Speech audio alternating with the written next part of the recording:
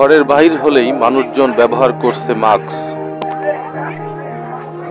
বিশ্বব্যাপী ছড়িয়ে পড়া করোনা ভাইরাস এখন মহামারী রূপ ধারণ করেছে।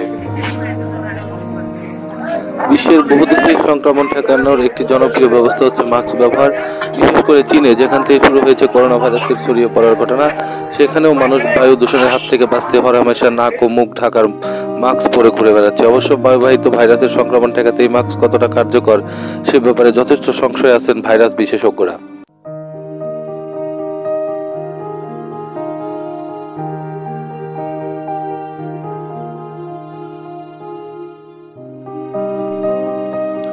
তবে হাত থেকে মুখের সংক্রমণ ঠেকাতে এই মাস্ক ব্যবহার করে সুফল পাওয়ার কিছু নজির রয়েছে। 18 শতকের প্রথম সার্জিক্যাল মাস্কের চলা শুরু হয়, কিন্তু 1919 সালে স্প্যানিশ ফ্লু মহামারীর আগ পর্যন্ত এই মাস্ক আমজনতার হাতে পৌঁছায়নি।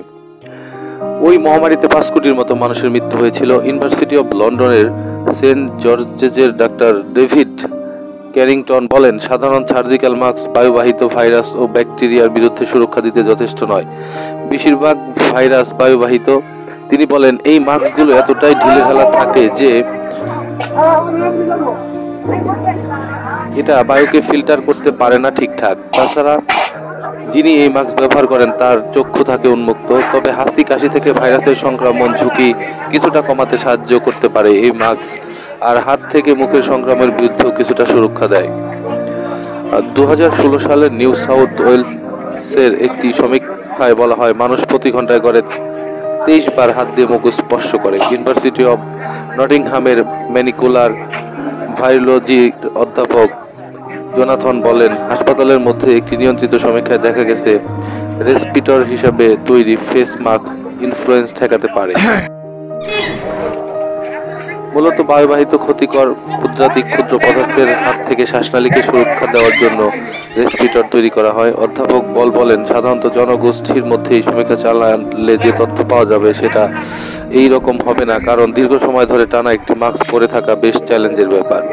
Queen's university of বেলফাস্টের welcome Wills institute for experimental মেডিসিনের ডক্টর কনর বামফোর্ড বলেন, সাধারণ স্বাস্থ্যবিধি মেনে চললেই সোয়াসে ভাইরাসের সংক্রমণ থেকে কার্যকরভাবে সুরক্ষা পাওয়া সম্ভব। তিনি বলেন, যখন হাসি দিচ্ছেন তখন মুখটি ঢাকুন এবং হাত ধোয়ার আগ পর্যন্ত মুখের ভেতরে হাত না ঢোকান। শুধুমাত্র এটুকু এই নিঃশ্বাসের মাধ্যমে ছড়ানো ভাইরাসের সংক্রমণ ঝুঁকি যথেষ্ট নিয়ন্ত্রণের মধ্যে রাখবে। ভাইরাসের সংক্রমণ এড়াতে এনএইচ এর 3টি পরামর্শ: গরম পানি ও সাবান দিয়ে নিয়মিত হাত ধোন, যথাসম্ভব নিজের চোখ ও নাক স্পর্শ থেকে বিরত থাকুন, যথাসম্ভব স্বাস্থ্যকর জীবনচরণ পালন করুন। পাবলিক হেলথ ইংল্যান্ডের ডক্টর জেক ডার্নিং বলেন, যদিও একটি ধারণা আছে যে মাস্ক ব্যবহার করা উপকারী, কিন্তু বাস্তবে হাসপাতালের পরিবেশের বাইরে ওই মাস্ক ব্যবহারের ব্যাপক ভিত্তিক উপকার পাওয়া খুব কম নজির।